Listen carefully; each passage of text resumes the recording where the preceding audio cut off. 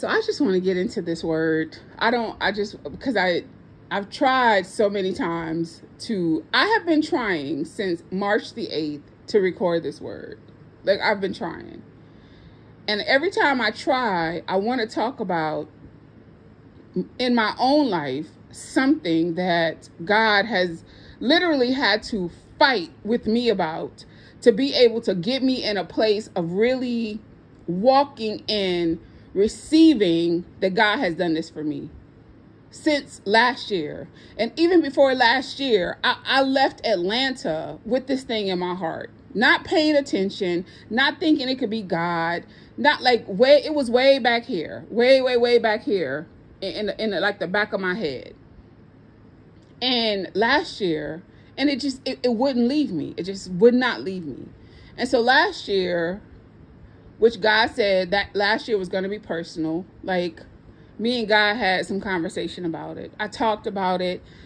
I talked to people about it. People and nobody could get the bigness of this thing. Like nobody could really understand where my faith and desire and where this even came from. Like, yeah, I don't really know about that with God. Like, I don't know if God does stuff like that. Like, that seems a little carnal, a little worldly, Romania.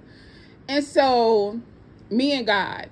And last year, God had to spend a lot of time, daily, talking to me about me and my struggle with all of the ways that I just could not wrap my faith around. Not even the fact that it was done, just the fact that God is saying that's available for you. Forget about the fact, I'm not even at the point that it's done. It's just getting to the truth that God is saying that's available to you. We can slice and dice the story of the children of Israel any way you want to, but from Exodus to Ezekiel, the truth of the matter is, them wrapping their hearts around God saying, this is available for you. I know.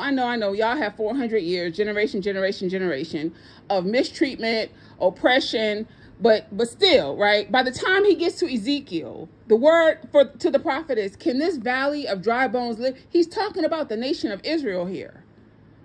He's like, can this nation really flourish? Our lives are like that. And here is the thing. We get frustrated. Like, we in a place of frustration with God about the lack of performance, when the frustration is not God's portion, it's our portion. You can't outfaith frustration. Trust me, I've tried. At the end of the day, you have to let go of the old. You have to let go. Oh, I've let go. No, you haven't. That's why you're so easily triggered. That's why in the back of your brain is the how. How though? How though? Every time I get to that place, right, the Holy Spirit takes me right to Hebrews 11:1, right to the second part of that scripture that says, faith is the evidence of what you don't see. Why do you need a how when you got it? You've bypassed the how. The how is still in the line and you inside the club. Like, the how is texting you like how you, bro, I'm in the club. Don't worry about me. I'm good. I'm in the club. What are you doing? Do you like, and every time, and even this month, right? Like this month, which made about 14 months, I've been sitting with this thing. Even this month, right? Something popped up on March the 8th, and it really looked like because everything I had been thinking about was my own limitations. Why I didn't feel qualified enough, why I didn't think God was going to do this huge, amazing, beautiful thing, all the things, right? And then this month, it looked like the thing itself was like, yeah, it's a no. It was like I was looking at something where this thing, from even its own visibility, looked shut off. Like, it wasn't. When the children of Israel when they're at Jericho, it's not just their perception. They're no longer in the book of Joshua. It's no longer their perception that the city is shut off. The Bible indeed says Jericho. Like the citizens were like, no, we locked up in here. Y'all ain't coming in and we ain't coming out. And I was in a situation where somebody was like, you're not going to come in and I'm not budging. And I was like, okay, yeah, I've never, this is new. And God is like, no, it's not. And so it makes, for me, so much sense on how God had given me specific decrees to be speaking over this situation, which I was kind of like, shouldn't I be praying this way and not that way? But again, God's ways are higher than our ways, his thoughts. And I'm like, oh, and then when whatever showed itself this month, I was like, oh, that's why I've been praying this way the last 14 months. Oh my God. And I actually got excited because of the momentum God had been leading me in.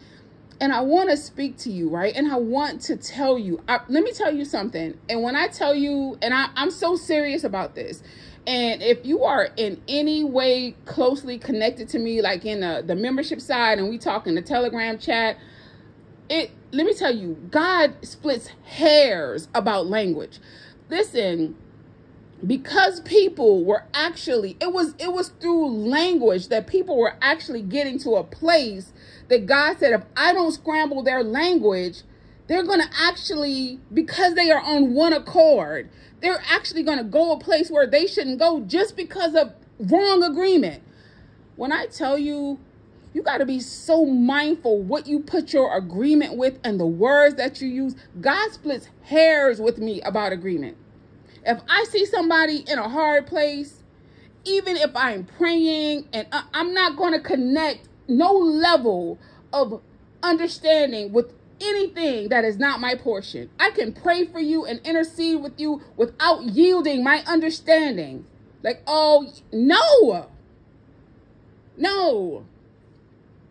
You think when the leper told Jesus, if you're willing and able, yeah, I understand how you could say that, seeing that you're a leper. And like, no. And so as God was dealing with me, right, splitting hairs with me about the way that I talk, about the way that I view faith, about what he is willing to do for me, what he is able to do for me. It's just been a journey, right? And I've been like, and every time I was like, okay, I think I'm good. Then God would show me where I needed to release this amount of darkness in this area and get in more light. And yes, there is movement. And having a posture of faith. Faith is not God is going to get me the house. Faith is I got the house. Faith is not God is going to get me the marriage. Faith is I got the marriage. Faith is not God is going to heal me. Faith is I'm healed. Even when you are looking at you can't see it. You can't see it. And we are physical being. We are spiritual beings in physical form. We are spiritual beings in physical form in a physical reality. It is going to seed time and harvest. It is going to take time for that thing that you are calling done to catch up with the momentum of your mouth. It is going to take time. Oh, well, Jesus did it. You walking in that? And I'm talking about, okay, you got the Holy Spirit. Okay, you can fast. You walking in that level of perfection where you knew no sin. You've never worried. You were born in sin. So I want us to get out of that, well, Jesus, okay.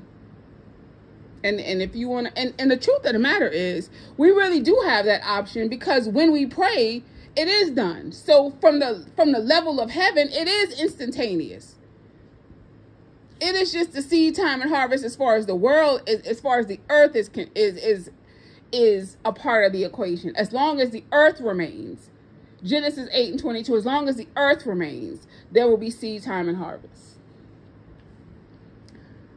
So listen, I don't know what that thing is, right? But I'm telling you, just like I've always told y'all, you get out of your own way. Quit going to God about the how. What do you need to know the how for when it's done? What are you talking about? Oh, well, I don't see it. That's how faith works. Of course you don't see it. You're supposed to not see it. But I mean, it's been some time and I still not see it. Okay. And when you see it, it will be performance. I get it. And you're going to have to renew your mind. Hear this. Faith comes by hearing. Some of y'all, over and over and over and over and over, until that truth Jesus said, you know the truth, you continue in the truth, and then the truth sets you free. Some of y'all need to just keep decreeing that over and over and over. Meditate on the book of the law day and night until the truth sets you free. Move past the how, move past the bigness, quit worrying about all these natural things, and just sit in the actual luxurious access that God has given you about this thing. You have, like, God is like, not just any access, but luxury access. That big thing that people say, no, like where in the Bible did God ever play small with anybody? Where in the Bible does anything ever make sense? Where? God, like Jonah in the belly of a whale, like talk about extra. Talk about the shenanigans. Like, really, God? I couldn't have been Jonah, because I would have been like, it took all this. We couldn't have talked no other way. Like, we are believers. So we read that and we believe it. But in our own lives, we so full of frustration and I don't understand and what's going on. But we read those stories and we so easily believe them. Right? Like that shit, like, do I really believe that? Because if I believe that that's my God, why am I struggling with the how concerning what God has said is mine? Like, why am I struggling? Then the question then becomes, that's not on God. That's me. That's me. Like David said, create in me a pure heart and a right spirit. Like I'm sitting here really frustrated at you. You can't outfaith frustration. Trust me, your girl has tried. You got to release it. You got to forget it. Oh, I believed yesterday. God told me last. I don't care if God told you this morning. You listening to this word, this is a new thing. This is a new thing. You sitting there inside the club still texting with the how. For what? I'm inside the club. I'm here. I don't need, why would I need to know how when I'm in the club? I got it. I'm here. It's done. Period. It's over. I'm good.